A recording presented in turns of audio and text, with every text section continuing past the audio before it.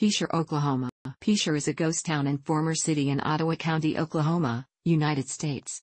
This was a major national center of lead and zinc mining at the heart of Tri-State Mining District. More than a century of unrestricted subsurface excavation dangerously undermined most of Picher's town buildings and left giant piles of toxic metal-contaminated mine tailings, known as chat, heaped throughout the area. The discovery of the cave-in risks, groundwater contamination, and health effects associated with the chat piles and subsurface shafts resulted in the site being included in 1980 in the Tar Creek Superfund Site by the U.S. Environmental Protection Agency. The state collaborated on mitigation and remediation measures, but a 1996 study found that 34% of the children in Picher suffered from lead poisoning due to these environmental effects, which could result in lifelong neurological problems. Eventually, the EPA and the state of Oklahoma agreed to a mandatory evacuation and buyout of the entire township. The similarly contaminated satellite towns of Treece, Kansas, and Cardin, Oklahoma were included in the Tar Creek Superfund Site. A 2006 Army Corps of Engineers study showed 86% of Picher's buildings, including the town school, were badly undermined and subject to collapse at any time. The destruction of 150 homes by an EF4 tornado in May 2008 accelerated the exodus. On September 1, 2009, the state of Oklahoma officially disincorporated the city of Picher, which ceased official operations on that day.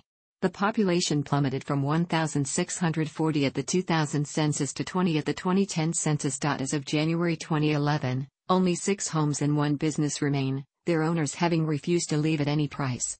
Except for some historic structures, the rest of the town's buildings were scheduled to be demolished by the end of the year. One of the last buildings, which had housed the former Picher Mining Museum, was destroyed by arson in April 2015. However, its historical archives and artifacts had already been shipped elsewhere by that point. Picher is among a small number of locations in the world, such as Gilman, Colorado, Centralia, Pennsylvania, and Wittenoom, Western Australia, to be evacuated and declared uninhabitable due to environmental and health damage caused by the mines the town once serviced.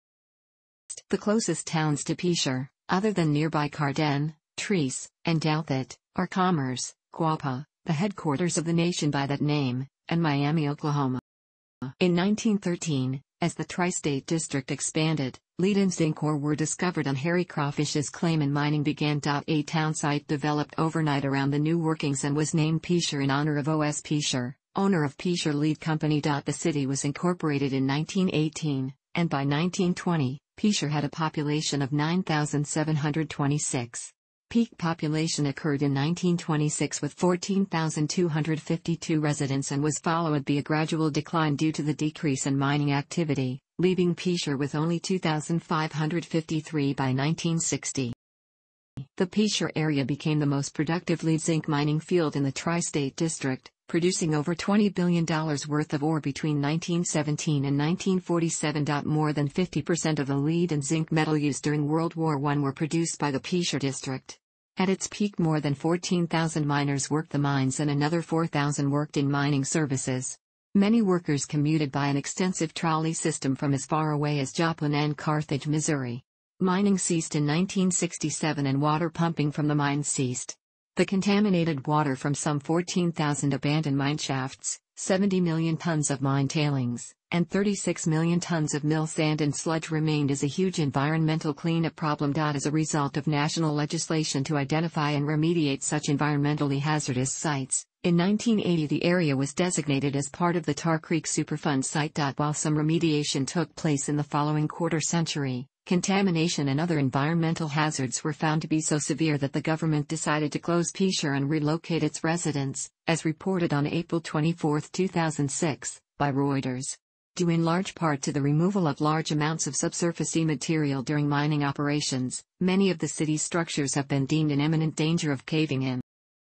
The city's pharmacist, Gary Linderman, was featured in the May 28, 2007, issue of People magazine in the Heroes Among Us article, Prescription for Kindness. He vowed to stay as long as there was anyone left who needed him and to be the last one out of the city. Linderman, the only remaining resident of Picher, died on June 6, 2015, at age 60 after a sudden illness. On May 10, 2008, Picher was struck by an EF4 tornado. There were 8 confirmed deaths, possibly including 1 child, and many other people injured. The tornado first touched down near the Kansas-Oklahoma border in Oklahoma southwest of Chitopa, Kansas, and tracked eastward. It struck Picher, causing extensive damage to 20 blocks of the city, with houses and businesses destroyed or flattened. The damage in Picher was rated at EF4. At least 150 people were injured in Picher alone. The tornado continued eastward, passing just north of Quapaw and Peoria before crossing Interstate 44 into Missouri.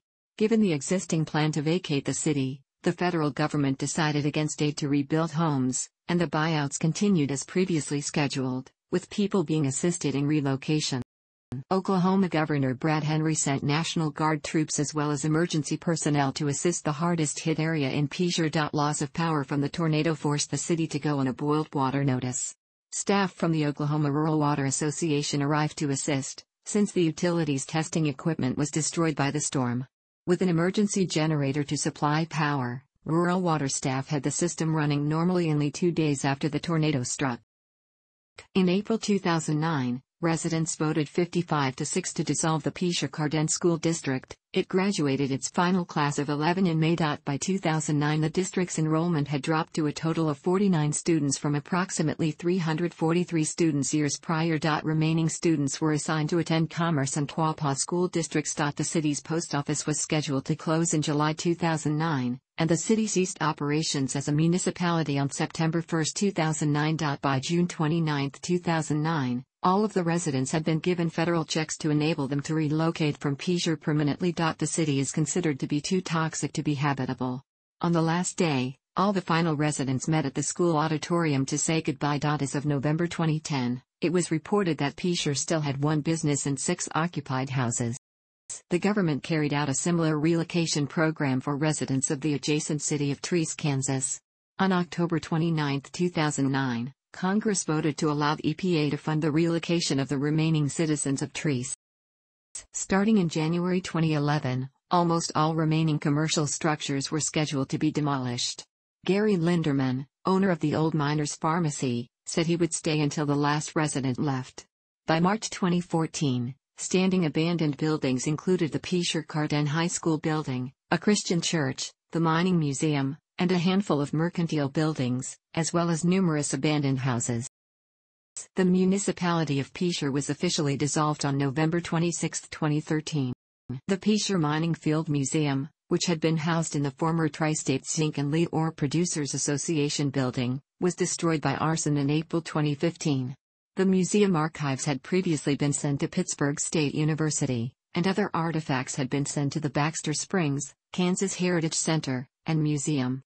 In March 2017, the often photographed Christian church, which was originally a one-room schoolhouse, was also destroyed by fire. The final resident, Gary Linderman, owner of the Old Miner Pharmacy, died on June 9, 2015, at the age of 60 from a sudden illness, which officially made Picher a ghost town and brought its population to 0. Picher is located at 36.982824, -94.832777. It is north of Miami, the county seat. According to the United States Census Bureau, the city had a total area of, all of it land. As of the census of 2000, there were 1,640 people, 621 households, and 417 families residing in the city. The population density was 734.0 people per square mile, 283.9 per square kilometer. There were 708 housing units at an average density of 316.9 per square mile, 122.6 per square kilometer. The racial makeup of the city was 77.13% white, 13.78% Native American, 0.18% Pacific Islander, 0.12% Asian, 0.06% from other races, and 8.72% from 2 or more races. Hispanic or Latino of any race were 1.40% of the population. There were 621 households, out of which 30.9% had children under the age of 18 living with him, 50.6% were married couples living together, 12.4% had a female householder with no husband present, and 32.7% were non-families. 29.1% of all households were made up of individuals and 14.0% had someone living alone who was 65 years of age or older. The average household size was 2.58 and the average family size was 3.20. In the city, the population was spread out with 27.1% under the age of 18, 9.1% from 18 to 24, 24.0% from 25 to 44, 23.5% from 45 to 64, and 16.2% who were 65 years of age or older. The median age was 37 years.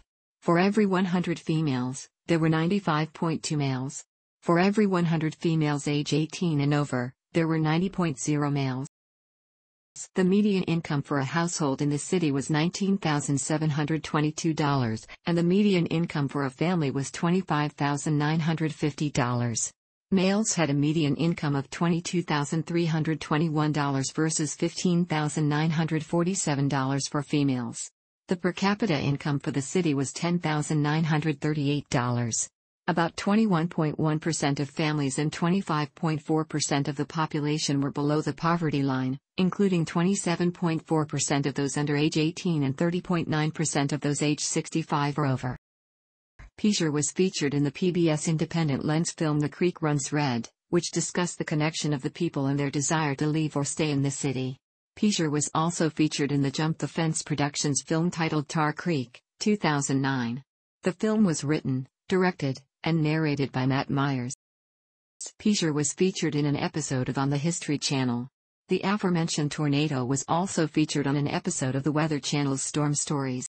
Picher was also featured in the premiere episode of Forgotten Planet, Abandoned America on the Discovery Channel, along with Pripyat, Ukraine, in a story of two cities abandoned due to industrial disasters.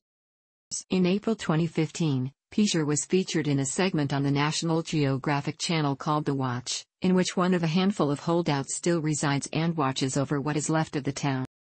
In April 2018, traveling YouTube personalities Adam the Woo and Jacob the Carpetbagger drove through Picher during their joint tour of historic Route 66.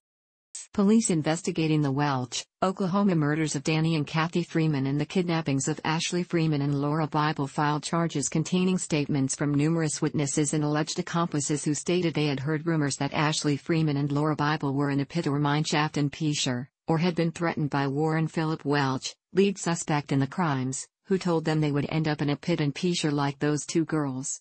Their bodies have never been found, though suspected accomplice Ronnie Dean Busick was arrested in April 2018 for his involvement in the crimes.